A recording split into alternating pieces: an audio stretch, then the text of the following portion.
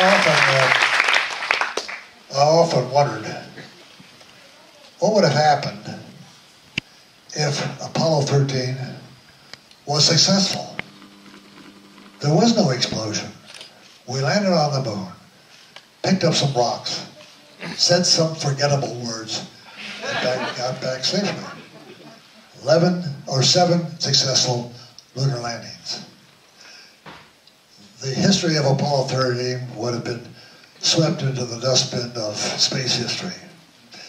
I wouldn't be here probably to talk about it. This was the same thing the third time.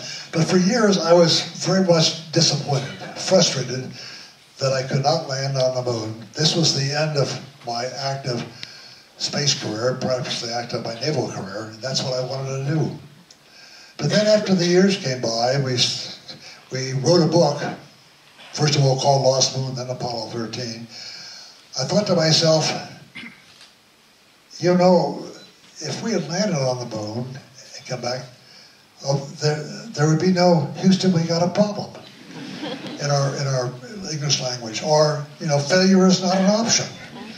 And I said it didn't bring out really what people could do when there was a crisis, and so it finally determined on me that the best thing that could happen in our space program at that particular time was to have an explosion like this that brought up various things of how talented people are to bring an almost certain catastrophe back to a safe landing.